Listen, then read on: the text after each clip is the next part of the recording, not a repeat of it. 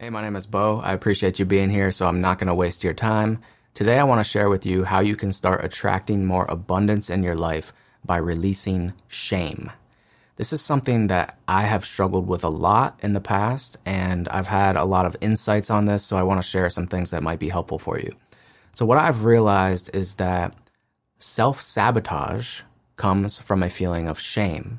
So I've had a pattern in my life of self-sabotage. So you might recognize this in yourself as well, where you start something new, you have a goal or something you want to achieve, whether that's a business or a health goal or whatever, and you start moving down that path and you start making a little bit of progress, but then you find yourself slipping back into old patterns and sabotaging yourself. And I've noticed this so many times in my life where I've built something, like I've created a product or something that I put out into the world, and then like I feel ashamed or embarrassed of it, so then I'll like delete it. I'll just take it down. I've made videos, put them out on YouTube, and then looked at those videos later on and I'm like, that's cringy. I'm embarrassed of that video. Even if it was helping people and even if people kind of liked it, I would still feel like shameful almost and be like, that needs to go down. I can't let people see that. And so that's a form of self-sabotage where you take one step forward and then you take a step back. You go right back to your comfort zone. You go right back to what's familiar and you don't allow yourself to make progress in life. And why is that? It's because deep down you have a feeling like you're not worthy of it. You're not worthy of the success you desire. And deep down you feel like, why even bother trying? Because you're not going to be successful anyway. You have this core belief that you're just going to fail anyway, so why bother trying? You're just going to be judged by everyone anyway, so why even try? It's just going to be painful and it's going to be a struggle and I'm probably going to fail no matter what, so why even bother, right? That's sort of the root belief that is there.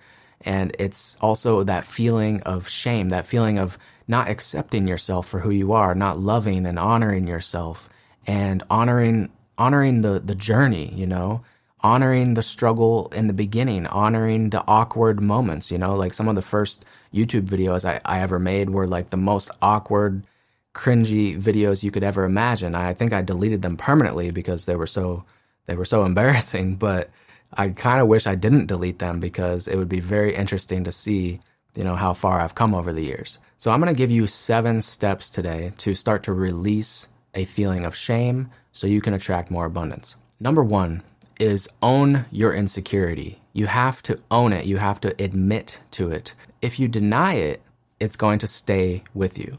Most people are afraid to admit that they're insecure, afraid to admit that they're afraid to admit that they have weaknesses. But if you're living in denial and you're never really facing the problem, then you could never solve the problem. So the first step in anything is awareness, and just having awareness that, yes, I feel this way. I feel embarrassed of who I am. I'm ashamed of who I am. I don't like who I am. I'm not happy with myself. And it's just owning that and admitting it. And that is a huge step forward. If you can just get that far, the rest is going to be so easy, because most people are never even willing to just admit that they have some fault or weakness or insecurity. They're pretending like they're someone they're not. They're pretending like they're perfect and that they don't have flaws. And you have to just see that it's not personal. It's just part of being human. We all have this. We all have the insecurities, the fears, the doubts, the hesitations, the feelings of unworthiness. It's not something that's unique to you. It's just part of the human experience. So you don't have to feel ashamed of your shame or feel ashamed of your faults or insecurities, because it's just part of being human and it's something that you can overcome. Number 2 is to recognize that you're giving all your power away to people who don't even know you at all. Who knows you better than you? Anyone? Does anyone know your thoughts and feelings and intentions better than you? No. Maybe God, you could say. I like to think of it like my life is between me and God. If you don't like the word God, you can say it's between me and myself. Your life is between you and you. And that is all that matters, is really your relationship with yourself, or your relationship with God, you could say. This has brought a lot more peace into my life, because I used to be constantly afraid of people's judgments and criticisms, and I was never really truly myself in any situation. I wasn't really being myself at all because I was just afraid of being judged. And I thought that people's opinion of me was me. But then I started to question that and started to think, like, how do they know me better than I know me? Like, I know my thoughts, I know my intentions, I know I'm a good person. So why does it matter if someone else says I'm something else? Like, what gives them the authority to define me? It really comes down to liking who you are as a person. If you don't really like who you are and you're not making good decisions in your life, then you will tend to try to please other people because that gives you a more positive image of yourself because people give you positive feedback. And so even if you don't really like yourself, you can kind of trick yourself into believing that you do like yourself because other people like you, you know? But if you like yourself and you truly love and accept yourself, then it does not matter whatsoever what anyone else thinks. If other people love you, cool. I love myself too. If other people hate you, cool. It doesn't matter because I love myself. It's like I'm not allowing your opinion of me to define me or affect me because I'm already happy with who I am. I know who I am. You don't.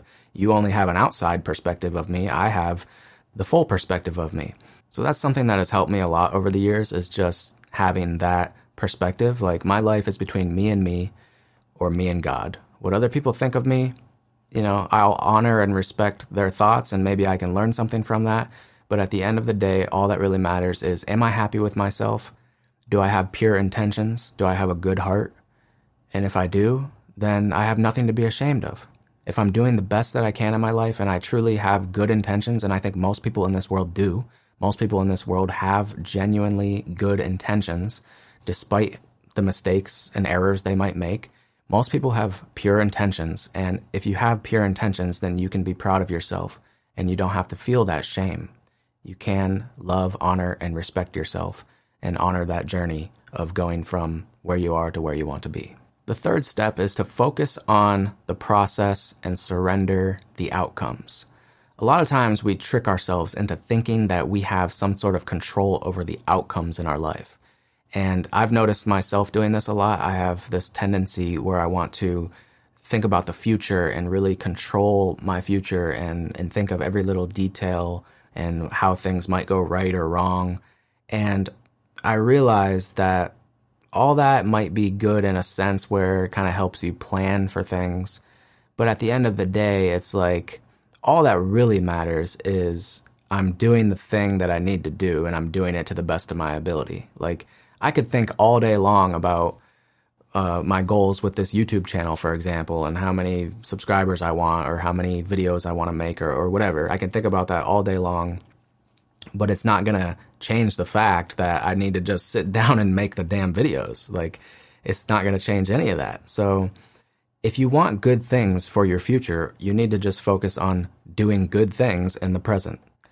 It's really that simple. You already know what you need to do. It's like we kind of complicate it, I think. A lot of people, they complicate things because they're kind of avoiding what is right in front of them. They're trying to make it complicated because secretly, if it's complex, then it's difficult to do now, right? But if it's simple, then it's easy to do now.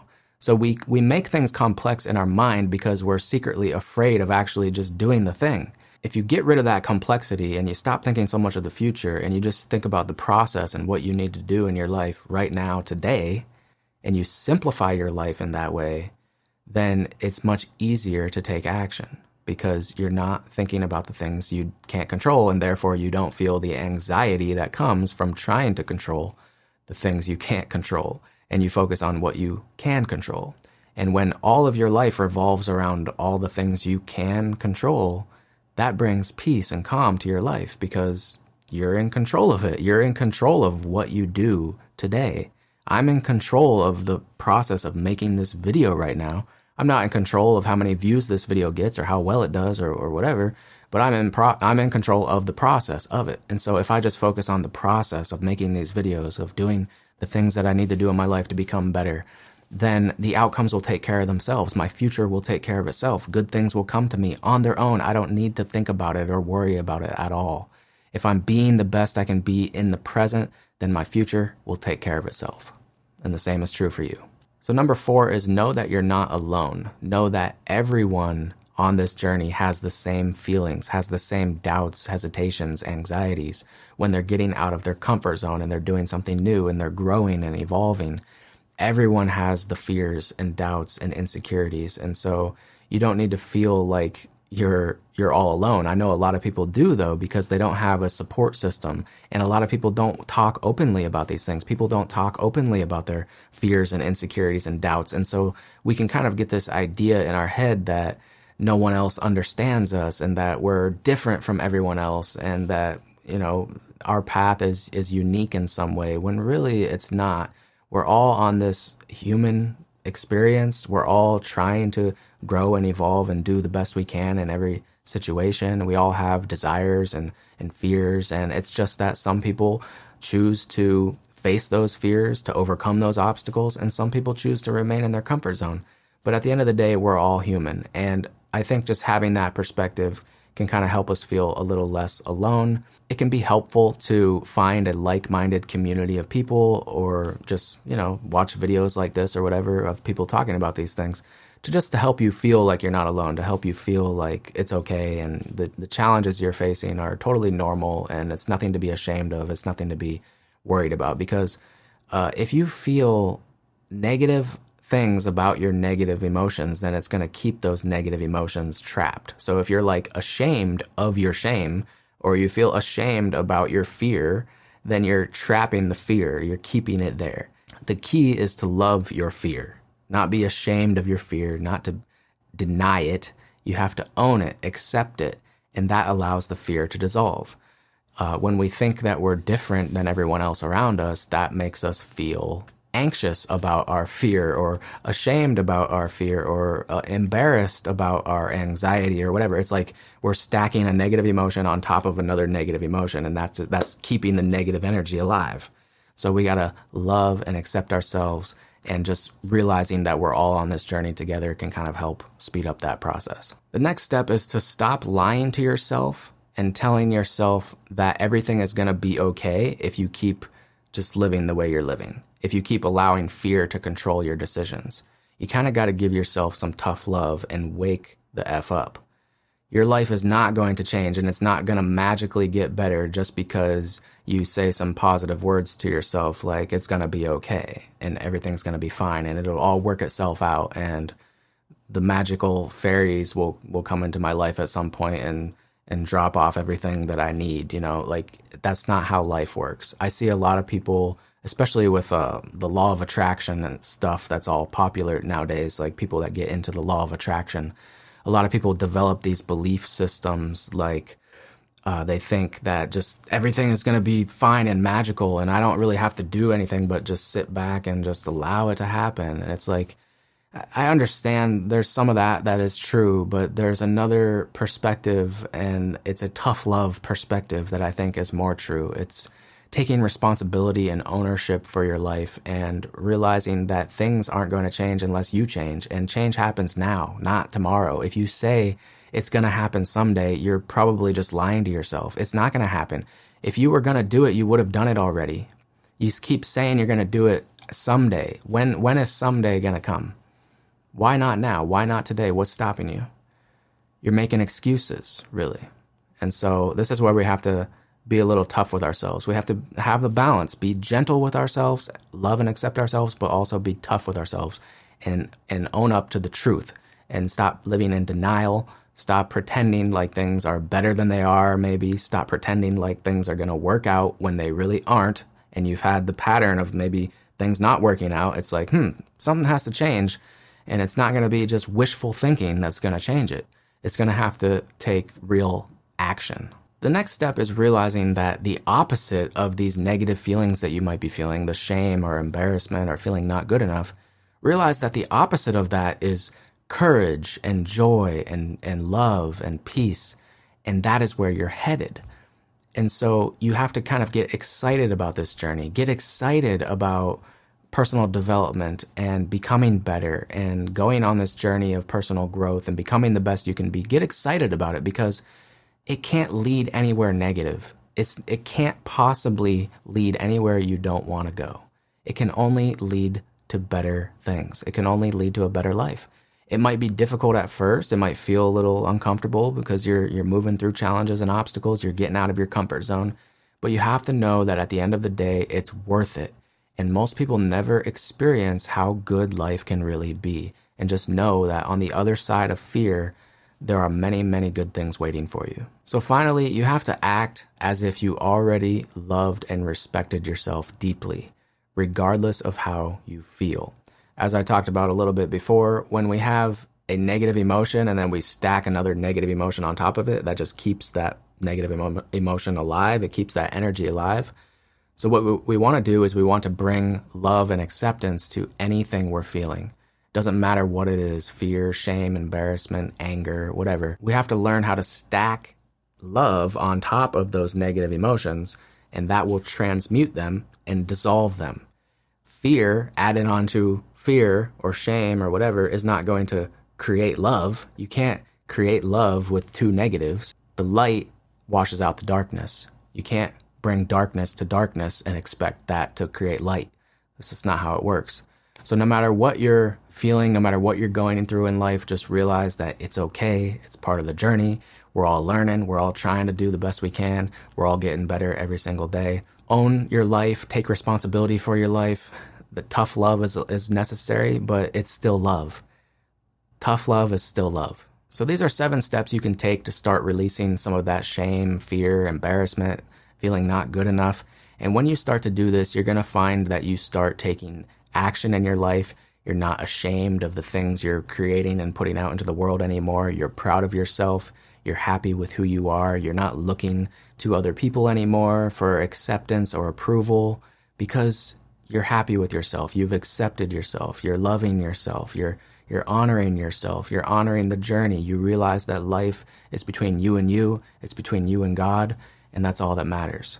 And when you live that way, you will attract abundance into your life.